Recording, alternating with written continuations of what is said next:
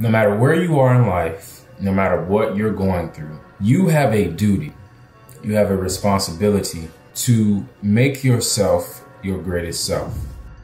This is something that I personally believe because I believe in personal responsibility.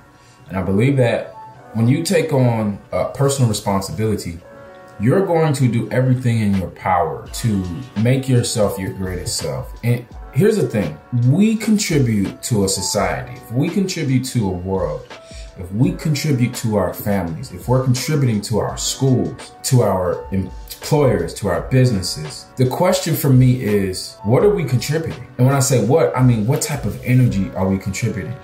What type of ideas are we contributing? What type of value are we contributing?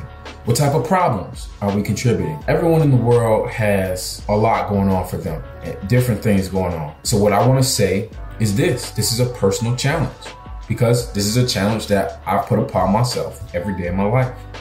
So I'm putting the challenge on you. Make yourself the highest version of you. Pulling back from some of the television, pulling back from some of the news so you can read, so you can listen to maybe a podcast that's going to inspire you. You know, choosing, okay, you know, I love snacks, but let me choose snacks that are more healthy for me. Let me do the homework. This is hard for me. Let me do the homework of what's going to be better for my body. Healing those relationships within your family. Maybe they won't be perfect relationships, but have you tried to heal them?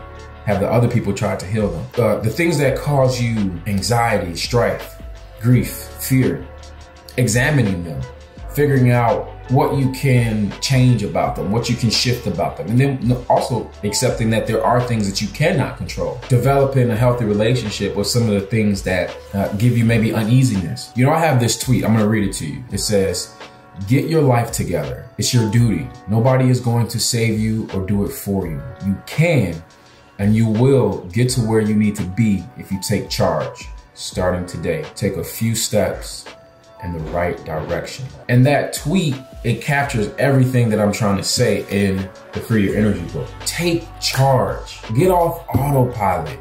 Take charge. Free your energy, man. Free yourself. We don't have to force things, but we got to free ourselves. We got to move towards personal responsibility. You know, if you're naive to something, if you're ignorant to something, this is the age of information. There's no excuse. Like, let's learn. This is the age of connectivity. We have social media.